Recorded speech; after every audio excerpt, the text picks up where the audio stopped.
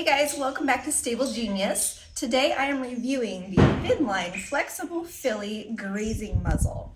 This whole set, halter, muzzle, and extra padding, runs around $120. The halter is special because it has stitching on the outside of the halter that actually helps keep everything in place. So your little tentacles will not move around. So you just run a zip tie through the stitching, just like so, and everything is on the outside, and you have this extra padding to help prevent chafing, make it more comfortable for your horse, and so far my horses really like it.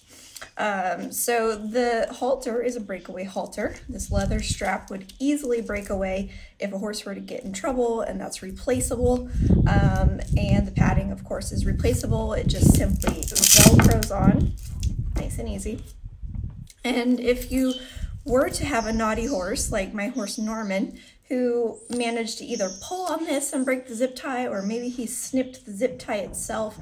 I'm not sure what he did, but one day I found Cedar out with just one flopping around like a rhinoceros.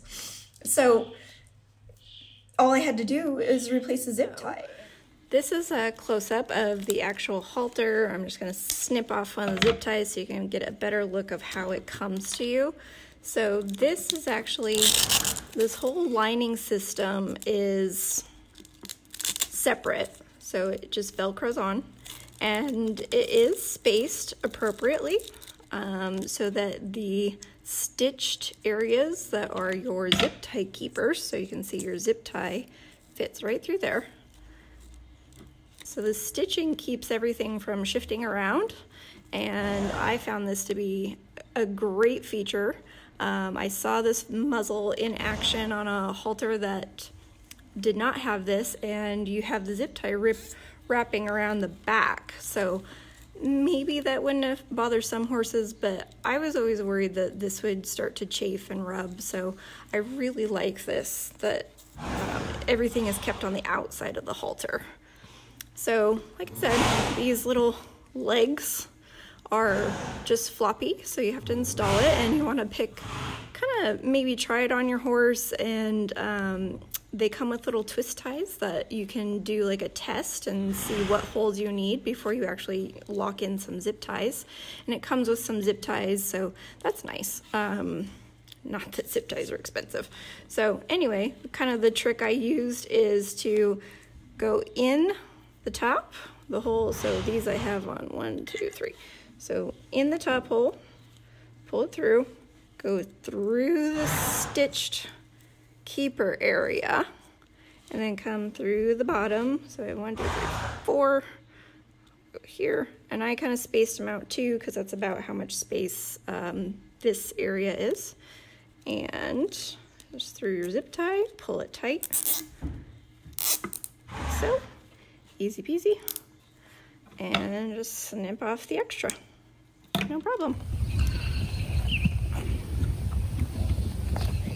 And it comes in 2 sizes. So you've got a 3 centimeter, which I thought was appropriate for Cedar. She just needs some weight management.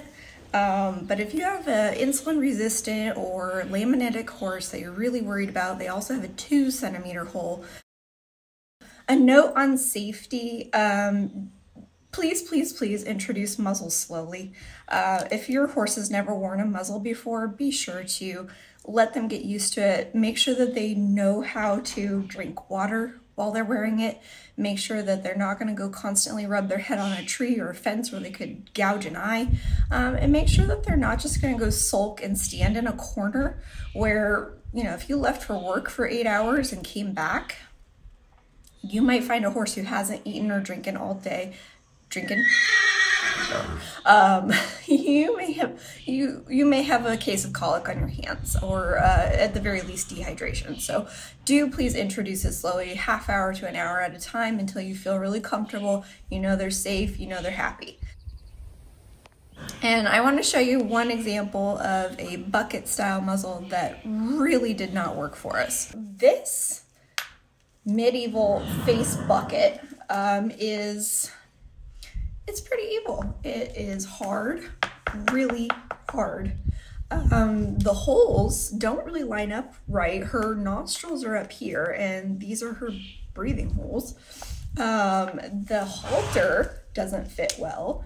It's Velcro for safety, but it also comes off so easily. If you have a naughty horse that wants to help the horse that's wearing a muzzle, it will take about 10 seconds for them to undo that Velcro if they find it, and boom, your muzzle's off, your horse is gorging on grass. Also, you know, if it were to get damaged or broken in any way, like if this were to break or something, I don't know how I would fix it. It would basically be a piece of trash afterwards. That bothers me. The flexible filly one, the muzzles, the different pieces are replaceable, which I really like. So here's Cedar. She's wearing her muzzle. She wants to go outside, so I better make this quick. As you can see, it leaves some really big gaps so that she can breathe really well. It's soft and squishy. She can really move her lips and her jaws very easily. As long as your halter fits well, the muzzle's gonna fit well. So you just adjust it by placing it on the different holes so it doesn't hang too low or too close to their face. The padding is really nice. It helps prevent the rubbing. The bucket style one rubbed horribly on the bridge of her nose and underneath her jaw. And she also had to graze in this really weird fashion where she stabbed the ground, got a few bites, and then had to like stab in another place. This one, I find that she really just grazes in a much more natural motion, which I think is much better for them and less stressful for them. I think the sizing runs a little bit large. Normally I would buy like an Arab or a small horse for her. I actually had to get a pony halter for her in this. And my boarder's horse normally wears a horse size, and he had to have a cob. We're really happy with it. She doesn't tear her head out at the end of the day. She's happy to have it put on just like any halter. So far I think it's a winner. We've tried the bucket one, we've tried the nylon webbing ones, which get really wet and gross all the time every time they take a drink of water or if the grass is wet, and they start to stink and smell like mildew after a while, so I found I had to wash them all the time. And they also, because of the wetness, would chafe around the nose a lot. Excuse you. This one, just a quick hose or a rinse in a sink and you've freshened it up. So it's really nice. I highly recommend it. It seems really comfortable for her. She's out typically 8 hours a day. She comes in, she has no rub marks. She seems happy. She's not hiding in a corner pouting. So it's working really well for us.